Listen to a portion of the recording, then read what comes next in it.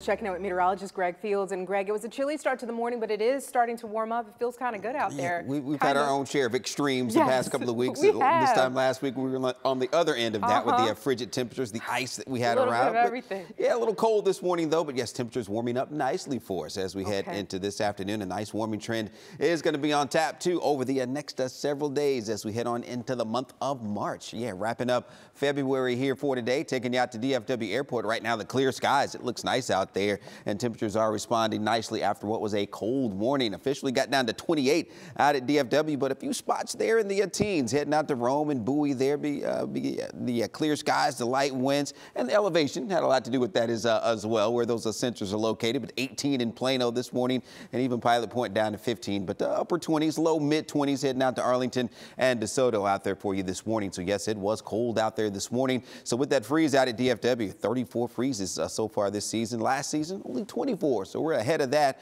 by 10. The normal for the entire winter, 29. So we have exceeded that this year, and the average last freeze haven't gotten there yet. We'll see March 12th. We'll see, and so far this is the most freezes we've seen since 2014 and 2015 when we had 40 altogether. So yes, it has been cold the past few weeks, but now look at those temperatures. After a cold start in the upper 20s, we're back into the upper 50s, mid and upper 50s already. Heading back to Fort Worth at 55. Along with Richardson 57 out at DFW, along with Louisville there and Denton. You're back up to 56 degrees here this morning, along with Sanger. So yes, it is a nice and mild right now, late this morning, heading into the afternoon, and we'll see those highs getting into the low mid 60s, even some upper 60s, I think, a little farther west today. So we're going to be pretty close to seasonal averages, that normal high of 64 today.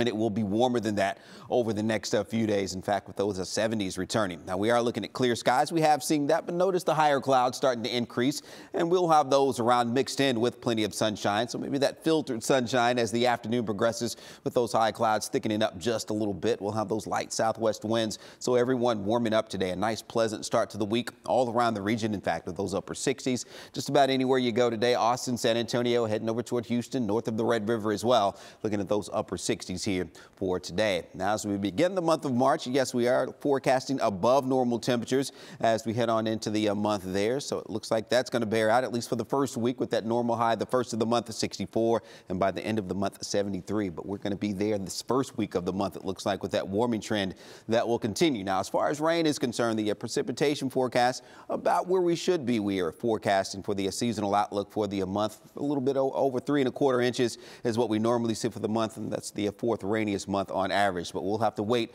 a few days before we see that rain moving back into the picture. Now, until then, we'll have those temperatures in the 70s by tomorrow. We'll be up around 72, some low mid 70s as we get into Wednesday, and then mid upper 70s later this week as we head into Thursday and Friday. And then the rain and thunderstorm chances are back in the forecast. Right now, we'll go with about a 20, maybe 30% coverage getting into the weekend, and a bit unsettled weather, more spring-like for us as we head into next week, as we'll have more rain and thunderstorm chances, and maybe early Monday, late Sunday, early Monday, and then as we head toward the middle of the week, and those temperatures will be cooling down slightly as well, back into the 60s. So yes, feeling and looking a lot more like springtime across North Texas. 100%.